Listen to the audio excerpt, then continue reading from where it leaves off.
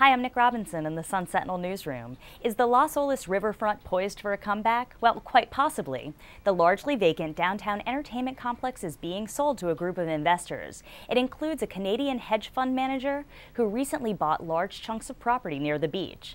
The immediate plans are to restore the center and bring in more business, but in the long term, city officials hope the riverfront will once again be the heart of downtown Fort Lauderdale. For more, head to sunsentinel.com/SFL.